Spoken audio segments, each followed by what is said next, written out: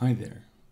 This is Dr. John Whitcomb talking about taurine and the longevity of the Japanese. Taurine. It's kind of interesting. It's been put in just about every energy drink there is in huge amounts. And that raises everybody's attention.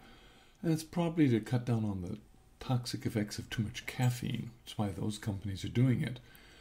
But taurine is an interesting amino acid. It's an amino acid that you don't use to make protein. It's not used in the protein cascade. And we also stop making it as we get older. But it curiously plays a huge role in many functions. It certainly helps the osmotic, the concentration of fluids in your heart and cells, and that's where may it come role in the heart. It has two sulfur atoms and plays a big antioxidant role as sulfur atoms. It probably plays a big role in balancing plasmalogen levels, my personal favorite. I think that may be the real secret. But the Japanese get a lot more of it than we do, and that's because seaweed has like 600 milligrams per 100 grams of seaweed, and fish, which the Japanese eat a lot of, particularly shellfish. Scallops are the champions. Clams, oysters, all have high amounts. But when you get down to red meat, you're down to, instead of 390 milligrams per serving in oysters, you get 130 in beef, 40 in beef, and 17 in chicken, and 40 in lamb, and 0 from vegetables. 0. Some nuts and beans have a little bit of taurine in them.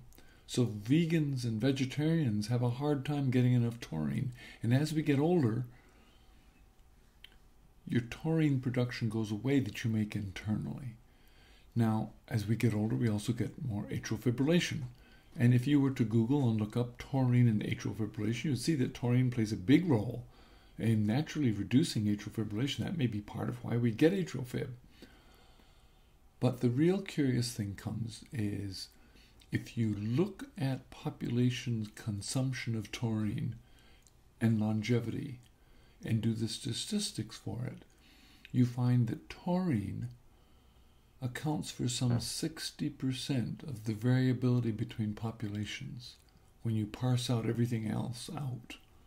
Take out all the other bad habits and good habits and everything else. Taurine is left accounting for some 60% of the variability. Okay, if you would follow that logic, the Japanese are living some 5 to 10 years longer than we are. And 60% of that's attributed to taurine. That could be as much as a 4 to 5 year benefit on their longevity from taurine. That's very interesting for being such an innocuous little compound that nobody pays attention to. What will work for me? I take magnesium every day, and I'm now purchasing magnesium taurate to use as my magnesium source, so I get the taurine as a part of a twofer.